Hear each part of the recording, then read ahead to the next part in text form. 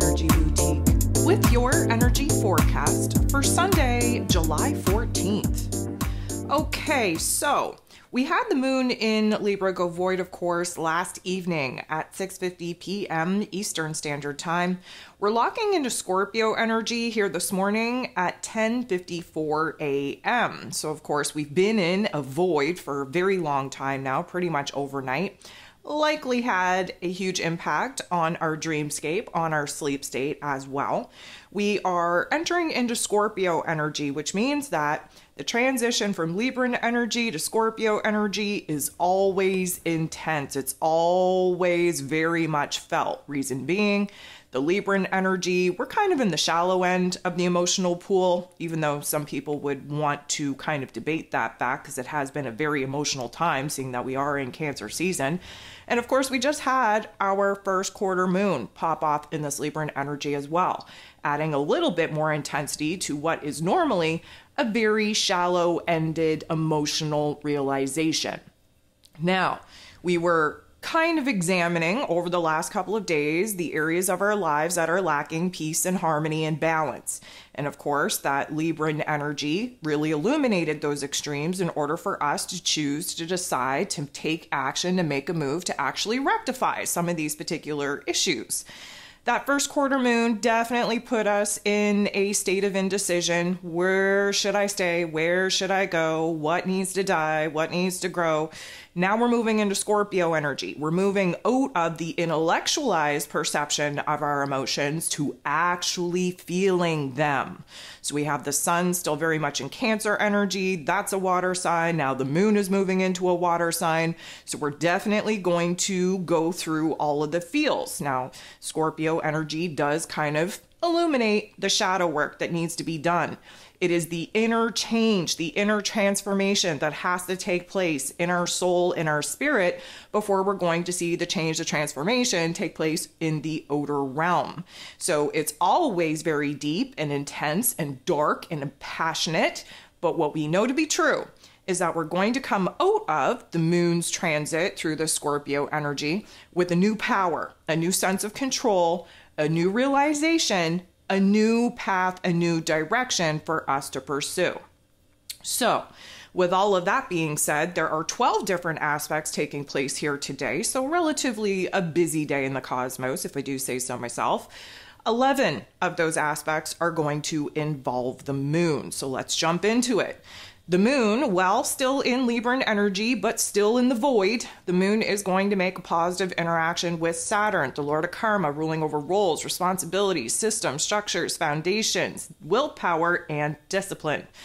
Saturn is retrograde in Pisces energy. This is an internalized analyzation of where it is that we have to boss up, where it is that we have to shift our belief system, where it is that we have to implement boundaries in our lives, where we have to create new routines in order to be the structure, the framework to actually see this new vision, this new goal actually manifest. Now, this particular energy is putting us in a good disposition because it is a positive interaction, thank goodness for that, where we're a little bit more serious, a little bit more focused on what needs to be removed, what we have to let go of. We are in Cancer season. This is about releasing. This is about detaching. This is about evolving and growing away from the pain, the trauma that has us very much stuck in the past. So this is going to give us a more serious and sound realization on what we have to build, what we have to create within ourselves in order to actually tap into a new willpower, a new discipline, a new determination to actually see new plans, new strategies through. The moon is then going to make a very tough interaction with Mars, the god of war, ruling over our physical energy, our drive, our passion, our desires, even our anger. Mars, again, in the fixed earth sign of Taurus energy. We're going nowheres fast because we have to build and cultivate the fire, the spark, the flame, the motivation, the determination within ourselves. Side note, things are going to pick up. Things are going to start moving very quickly in our physical realms. But right now, this is the inner realm renovation that needs to happen in order for us to be strong and confident and bold and brave and courageous enough to actually see the external changes through. So Mars in this particular energy is going to kind of fester the restlessness, the ants in the pants, the frustration, the agitation that we're currently experiencing by not seeing the green lights out in our physical realm. And so, yeah, that's super frustrating. Yeah, we are building up a lot of pent up aggression for not being able to break away from some of these old aspects in a quicker fashion than what it is that we're currently kind of stuck in. Again, if you're frustrated with your external realm, you have to look inward. Your external realm is a projection of how you think, how you feel, how you perceive, how you understand from your inner realm. If you want the external realm to change, you have to change the internal realm first and foremost. The moon is then going to make an awkward interaction with Jupiter. Jupiter being the planet of growth, expansion, beliefs, abundance, and blessings. Jupiter is in Gemini energy, again, very divided on the options, on the opportunities that we want to do, that we want to pursue. We are in a situation right now with Jupiter in this Gemini energy to have to open up our minds.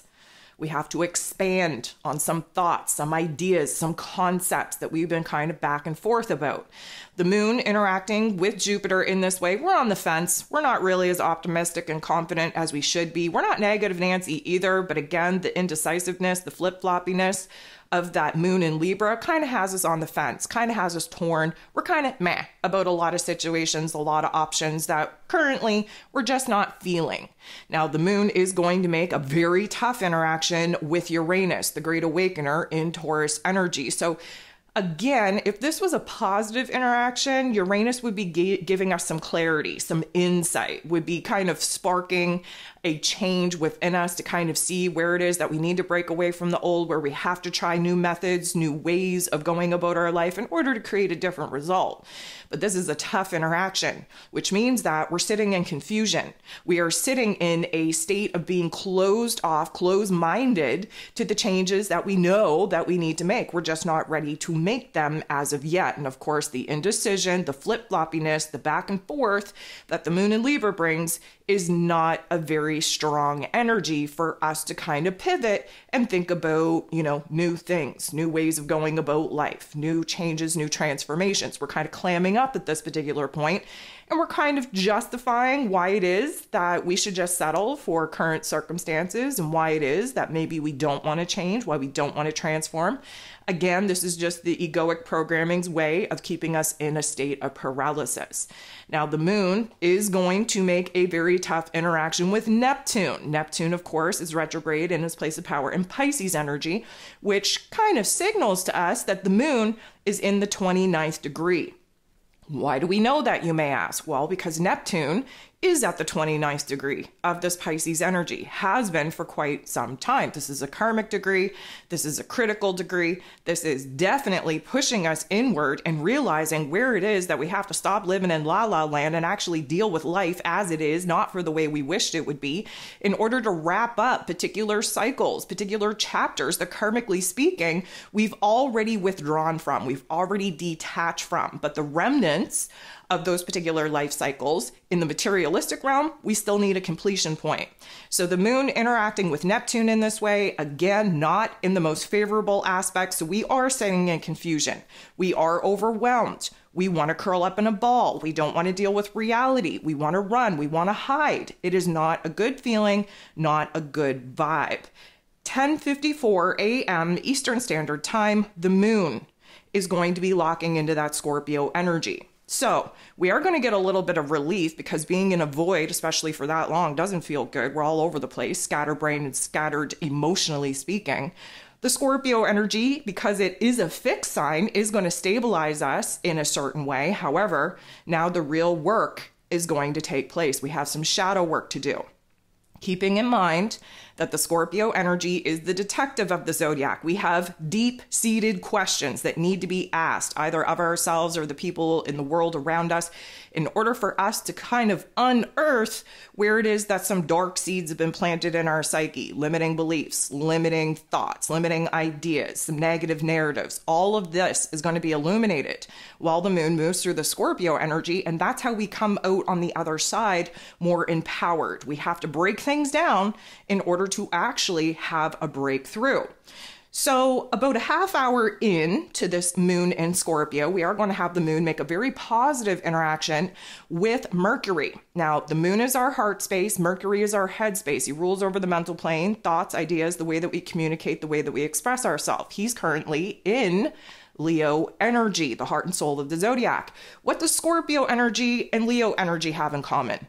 They're both fixed signs. Fixed signs give us the ability to kind of stop, to kind of pause, to take a breather, to take a good look around, to gain our bearings, so to speak, and stabilize from the up and down, the back and forth that we just came out of. And so although we're still very much in Cancer season, the, let's call it ocean of emotion, is still very choppy. The moon and Mercury, they're on the same page. They are on the same page in regards to the fact that we need to, again, take a pause, take a good look around. The moon in Scorpio, again, we want to change. We want to transform. And Mercury being in this Leo energy, we have some big ideas. We have some big passion projects that we want to pursue. We have, this heart and head alignment that's going on. We recognize where it is that we have to be a little bit more straightforward and forthcoming with our thoughts, with our ideas, with our emotions. We are essentially now realizing what we have to do to change ourselves to be the version of self that is capable, strong enough, confident enough to actually start going after making the changes and transformations in our physical realm to actually bring to life this new goal, this new vision, this new idea. Now, separately to that, this is what's going on within us. In our relationship dynamics, this is going to be a very good opportunity, if you need this opportunity, to actually speak the truth, to speak what is on your heart space, to be straightforward, direct, blunt in such a way that we're just speaking facts. Now, again, this is a, let's call it favorable aspect for communication, but that Scorpio energy, again, very much dissecting. We're reading between the lines of what it is that's being spoken to us.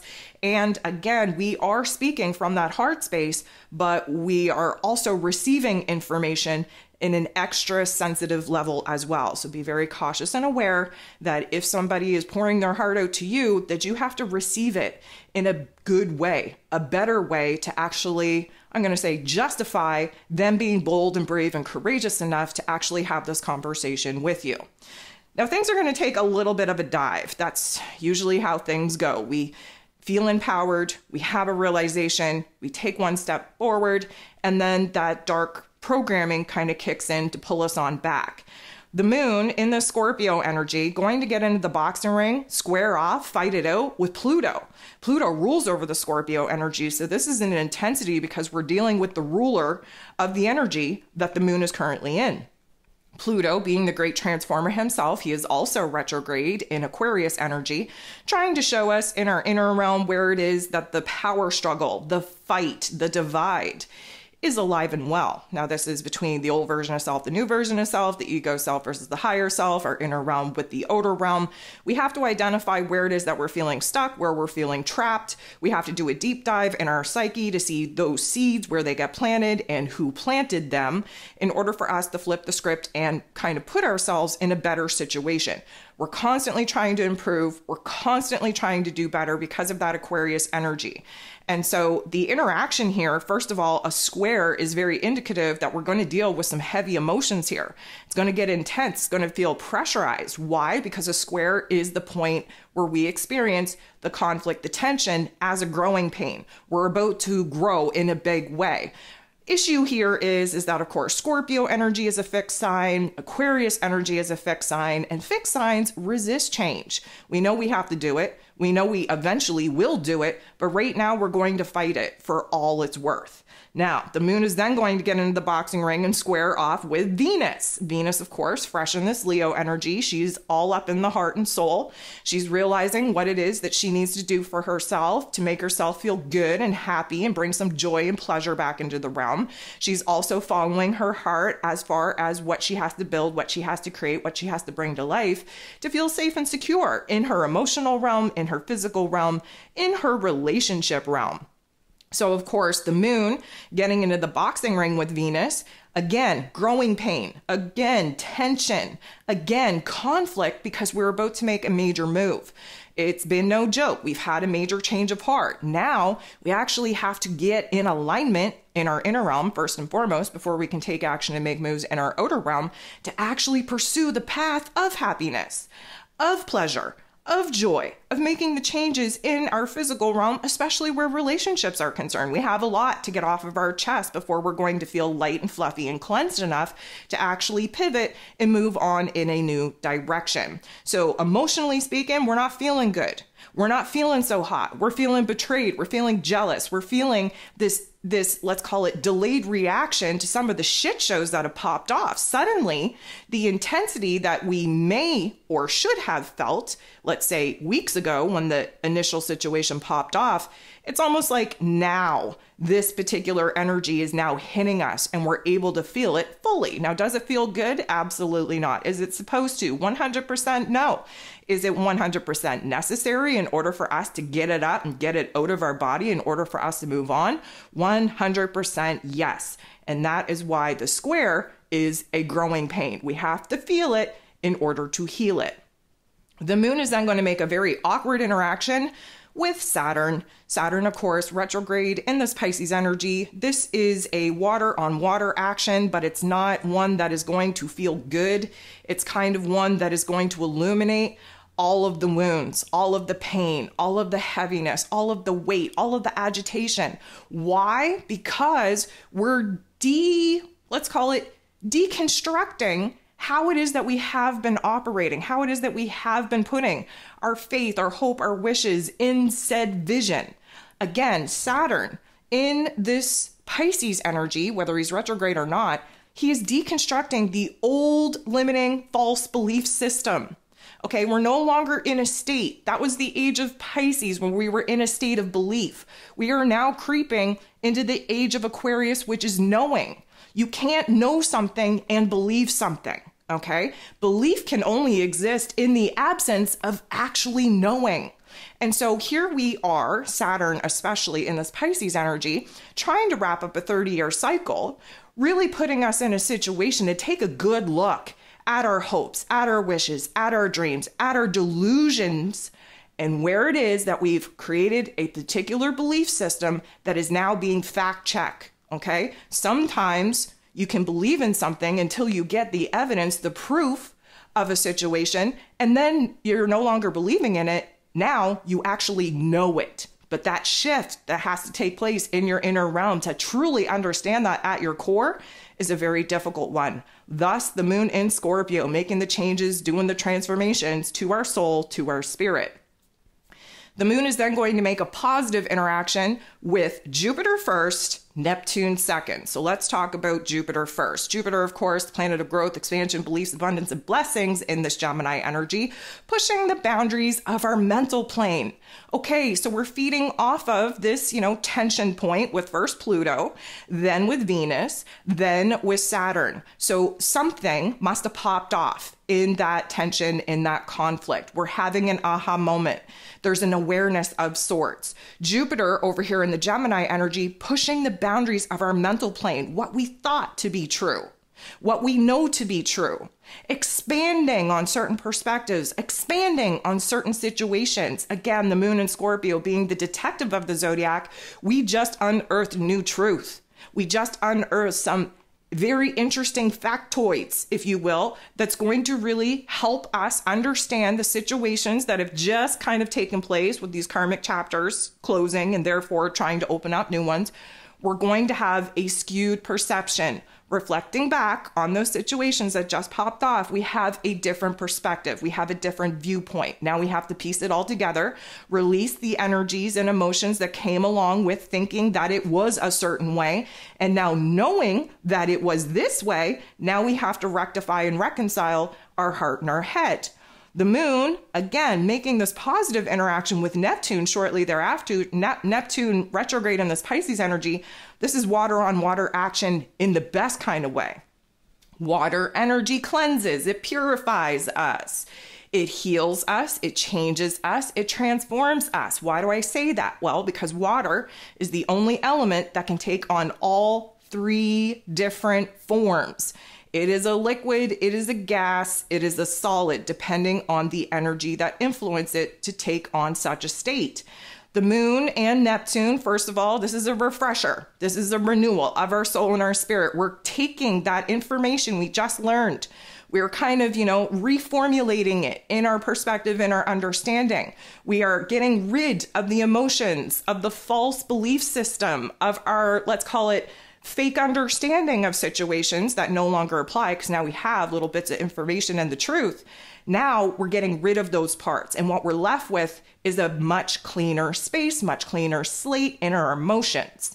Now this is going to kind of ramp us up to understand that our intuition is pulling us in a different direction now, especially seeing as we're seeing the past situations and circumstances from a different set of eyes. The last thing that we have going on here today is Venus, the goddess of love, beauty, worth, pleasure, and money. She's in the heart and soul of the zodiac in this Leo energy. She's going to be making an awkward interaction with Saturn. So again, Saturn, he does kind of bring the mood down a little bit when he's not being aspected in the most favorable way. Saturn is going to kind of make us a little bit serious, a little bit more somber, because we're all up in our feels. This is a heart activation. If you haven't listened to this week's Ascension forecast, I'm definitely going to recommend you do that. I explain in great detail the symptoms of a heart activation so that you can really stay ahead of the energies and not get freaked out when you have physical manifestations of when this energy is shifting. Venus and Saturn working in this way, giving us a very serious, very somber approach to our relationship dynamics. First of all, the relationship that we're building with this new version of self. Second, how the new wants, needs, and desires of this new version of self, pushing us away from certain people, pushing us towards other certain people. Basically, we have to do the hard thing. We have to do the right thing, which happens to be the hard thing, which means following our heart, putting our heart space first and foremost. And that may mean that we have to implement some boundaries. That may mean that we have to cut some people off. That may mean that we have to wipe our hands clean with some of these relationship dynamics, because they're a part of the old karmic cycle that is coming to an end, that essentially has already come to the end. We're just dealing with the debris, the remnants, the aftermath of what that karmic chapter is actually going to mean once removed out of our physical realm completely.